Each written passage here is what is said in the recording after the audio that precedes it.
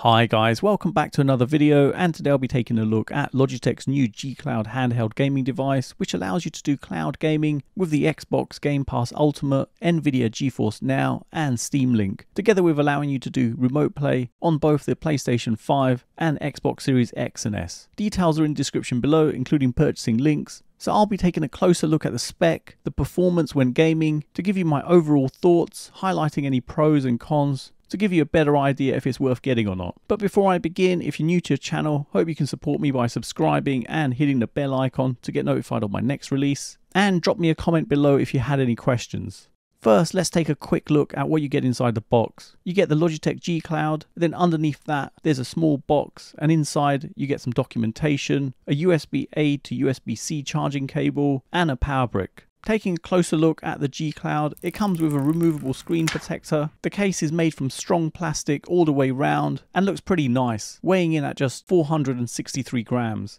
It's 25.6 centimeters long and has a width of 11.7 centimeters and a depth of 3.2 centimeters. It's white all over with a yellow accent coloring underneath the analog sticks, on the Logitech G button and underneath the on-off switch. The top of the analog sticks are black, together with the top area of the device. On the back, you've got the Logitech G logo in glossy white, with the device being pretty thin and the sides being much thicker. You've got a texture on the grips, which give a more ergonomic design, helping to grip and cup around your hands more easily. On the front, you have the controls. So on the left at the top, you have the select button, which has a clicky feel to it. Then you have your left analog stick, which has a nice design and some good amount of range, with a nice grippy feel to it. Plus you can click down for your L3 and R3 for the one on the right. Moving down, you have the D-pad, which sticks out a little bit on each of the edges, with the travel on it being low with a small pivot. On the bottom, you have the G button, which works as your back button. Over to the right, you have your start button, and similar to the Xbox controller, you have the A, B, X and Y buttons, with a similar feel as the D-pad, which feels pretty good. Then you have your right analog stick, which feels the same as the left one, and on the bottom you have your home button. On the top you have your L2 and R2 triggers, together with your R1 and R1 bumpers, which feel good and work well, but I would have liked the triggers to be a bit deeper and stick out a little bit more,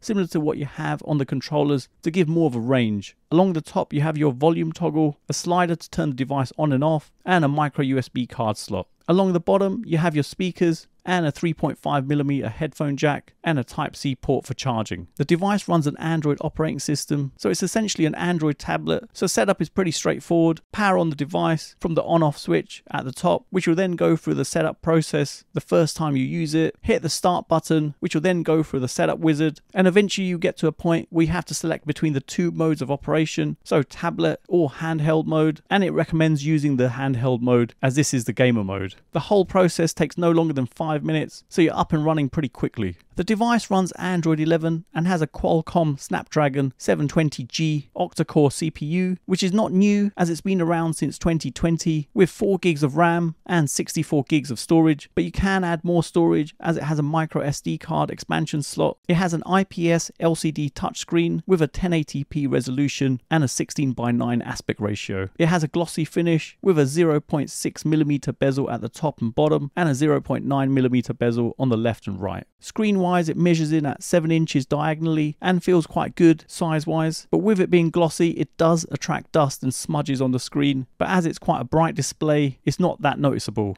until the display's turned off. The picture quality is really sharp with vibrant colours, and it has a 60Hz refresh rate, with the brightness levels being 450 nits. Starting up the device, you're presented with the custom game launcher. Performance on the device feels good and responsive, with the custom launcher only allowing you to run one app at a time, and this I guess is to ensure the device doesn't get overloaded and slow down due to it having just 4 gigs of RAM. In the handheld mode, all notifications are blocked, so if you had your email set up on the device you won't get any pop-ups appearing to distract you, which is pretty good, so the focus is purely on gaming. Gaming on here is pretty cool with the cloud-based games. Performance is good without having to install the games locally, with you only having to wait a short amount of time to launch a game. But the key thing here is, with cloud-based gaming, you do need a good internet connection, otherwise games will seem laggy. But with a good connection, the experience is excellent. At 1080p with a 60Hz refresh rate, the resolution is more than sufficient to get a good gaming experience. I've been using this for the past week now and played a number of different games. The advantage here is if you gamed on a console in your living room using your TV, this frees up your TV. Or if you even gamed in a separate room, this just makes things more sociable so you're not away from everyone else in your home.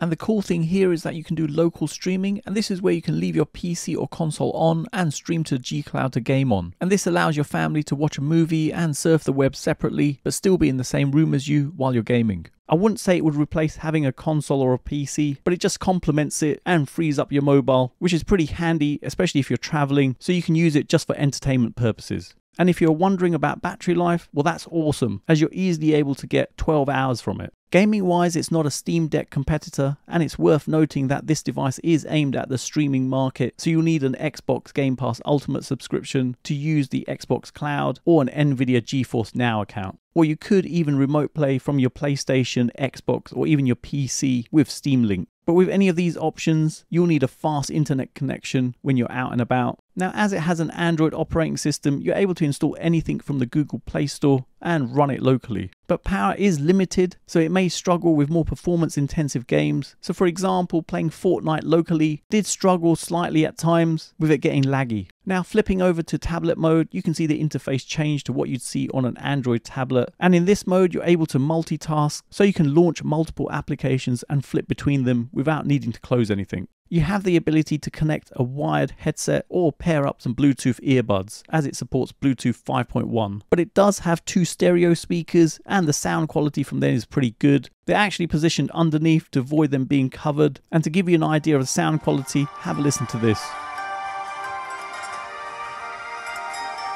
With an Android operating system, you're not limited to just using it for gaming. You can install any social media apps you have on there, or you could use it to stream movies and really use it as an all-round entertainment device. So in summary, Logitech have done pretty well with their first handheld cloud-based gaming device, letting you play on the go, freeing up your mobile with a good screen size and controls comfortably positioned when gaming. And as it has Android, you can install any of the apps available in the Google Play Store, giving you that flexibility to use it for more than just gaming, so you could stream your movies from it or even install and play games locally. Battery life wise, you can easily get around 12 hours from it, which is phenomenal. And the advantage of having a device like this is you don't need to get a PC or console, as it's primarily based around cloud-based gaming. I can see the advantage of a device like this as it frees up your mobile, so you're not constantly running out of battery, and while you're in the middle of gaming sessions, you won't get any notifications coming through to you, so you can focus on your game. And even when you're at home, it allows you to free up your TV. I wouldn't say it will replace having a console or PC, but it nicely complements it to give you a bit more flexibility. Negatives wise, when cloud gaming, you're dependent on having a good internet connection. Otherwise, you'll get some lagging. It's a shame the resolution isn't 4K to give a more sharper image, but obviously this would require more bandwidth, and this is more than likely why they've gone for a 1080p display.